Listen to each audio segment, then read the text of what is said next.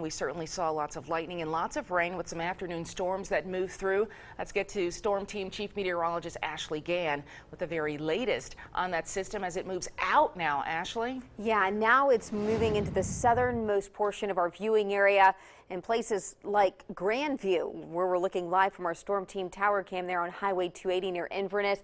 In Birmingham, they were hit hard by some afternoon thunderstorms, but now things beginning to quiet down. You can still almost see that sheen on the roadways there. This is Highway 280 as we look from the hospital there, and looking up the road is the summit. So things are really beginning to quiet. That's good news from Grandview to Gadsden.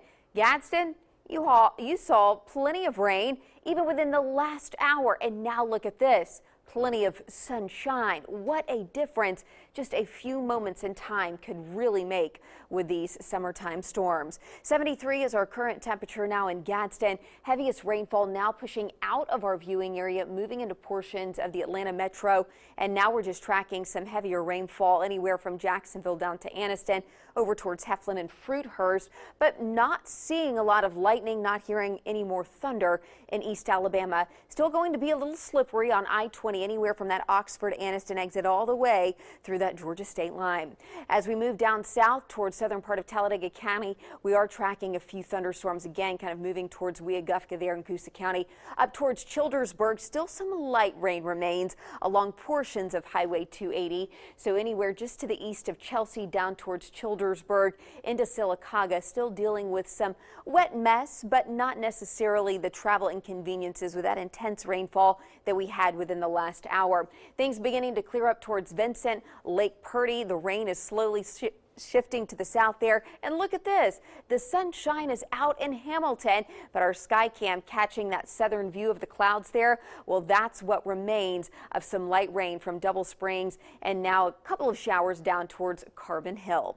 All right, temperatures, what a range, and it all depends on who saw the wet weather today. Hamilton still holding in the lower 90s, mid to upper 80s in West Alabama, but look at these 70-degree readings, and Ashland dropped to 67 due in part to that rainfall that moved through. So here's what things feel like. Still feels close to 100 in Hamilton. Feels more like 98 in Moundville. Heat advisories will be in place for at least the next 30 minutes. 7 p.m. they should expire. And then it looks like tomorrow no heat advisories in place, but we're tracking another batch of wet weather so that Weather Aware will be in place for your Thursday. Notice the quiet start to our Thursday morning. Noontime temps already close to 90 tomorrow. Heat and humidity will be back, but I also want you to watch closely through the latter part of the afternoon. Notice as we put time in motion, by 6 p.m. Thursday, that rain begins moving into northwest Alabama from Decatur over towards Hamilton. Check out the heat, though. By 5 o'clock tomorrow, mid-90s for our highs. By 7 o'clock, that storm will be racing through central Alabama from Coleman down to Alabaster, all the way back towards Moundville, and then continuing through 8 o'clock in East Alabama. So we will see another round of active weather tomorrow again.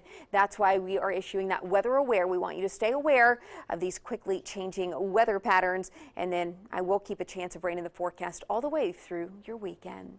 And that's a look at your Storm Team 7-day forecast.